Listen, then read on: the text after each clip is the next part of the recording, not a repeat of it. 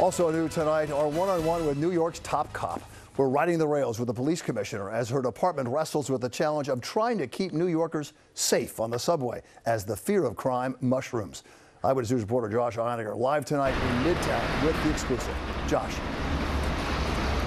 And Bill, we were the only TV station to join Commissioner Sewell on the 6 train here behind me as she saw firsthand the twin priorities, both very important underground. First, of course, keep driving crime down. But second, and almost as important, to make strap hangers feel safe. Tonight, Eyewitness News was along for the ride as the city's top cop went underground. Police Commissioner Sewell touring a subway station where a teen was assaulted over the weekend and riding with New Yorkers who all have an opinion. Do something about the crime, guys. Do something about the crime. What did you learn today? I learned that we have more to do, and we're here to do it. It's been a rough 2 weeks in the transit system with 3 murders, 2 in the subway and 1 on a bus. The NYPD, which already flooded transit with hundreds of cops since the beginning of the year, just today surged nearly 1,000 more, focusing on 15 train lines in 20 stations. Obviously, we're concerned about the safety of New Yorkers.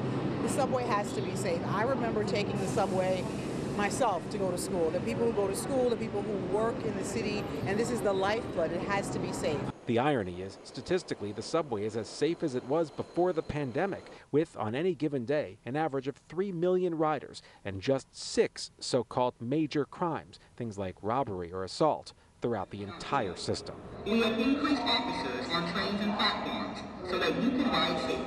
But when it comes to strap hangers and their safety, perception is reality. So the commissioner's voice is now being broadcast above station platforms. And cops say conductors will soon announce the presence of officers as a train pulls into a station. We have to make people feel safe.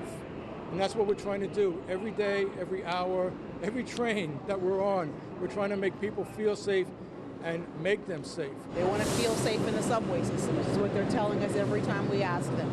Riding these trains, seeing commuters and letting them know that we're here and we want to address their concerns is very important to us.